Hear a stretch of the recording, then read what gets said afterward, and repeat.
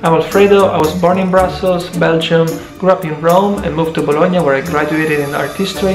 I've always loved having to do with anything creative and having to do with drawing, and I started doing graffiti when I was 15. I broke a shoulder doing graffiti, and then I fell in love with silkscreen printing and created my first t-shirt lines, and then moved into graphic design and then into graphic facilitation. I've been working for the past 16 years with Osatonic and Meta Group to design and facilitate collaborative workshops all over the world. What I usually bring is a lot of enthusiasm and positivity, and what I want to learn more about every day is design and facilitation.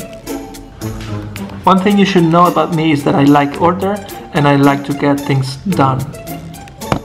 In our work, we work well when we offer help and ask for help. I think sharing what we do and sharing what we learn is the only thing that can make us successful or fail. My favorite tool is a marker, what it allows me to do, which is deep listening. The most magical moment of my life has been when my kids were born, and I was both a participant and an observer. I cannot really think of one episode or workshop where I think I had impact that I could measure in any way. I think I try to have impact every day, mostly caring deeply about conversations that I have with people and facilitating those conversations, and also leaving space and opportunities to others to express themselves.